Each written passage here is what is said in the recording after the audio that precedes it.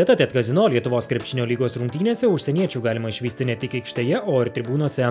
Pasvalyje vykusiame vietos pieno žvaigždžių bei Kėdainių Nevėžio mače apsilankė graikas, žurnalistas Nikas Rumpis.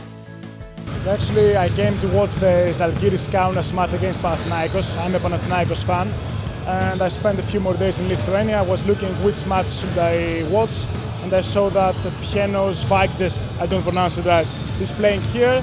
So I took a car and I wanted to watch a local team playing basketball.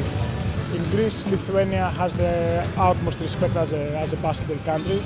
We know a lot of players, we love Lithuania as well.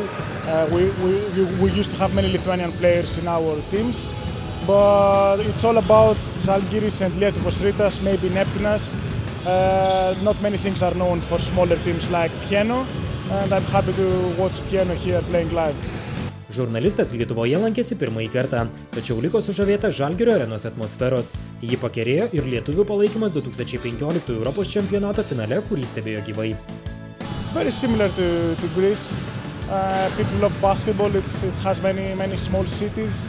Kaunas is beautiful, Vilnius is beautiful. Yeah, everything perfect. In Greece as well, Panathinaikos and Olympiakos, the best teams. Here you have Žalgiris and Lietuvos. And there is a very big gap, difference between those teams and the other teams. So it's very similar in that perspective, and I want smaller teams to become bigger and be able to compete with Olympiakos, Panathinaikos, Žalgiris and Lietuvos. Mėgstamiausia Niko komanda Lietuvoje – Žalgiris. Priežastis – ji taip pat žalia kaip ir Panathinaikos. Graikas taipogi save laiko Lietuvos krepšinio gerbėjų, tad jam išvardyti mūsų krepšininkų ne bėda. 100, we don't have enough time. I know the players now, all the players of the Lithuanian team, older players like Stombergas, Saras, Einikis, many. Who is your favorite player? Saras, because he was playing for Panathinaikos.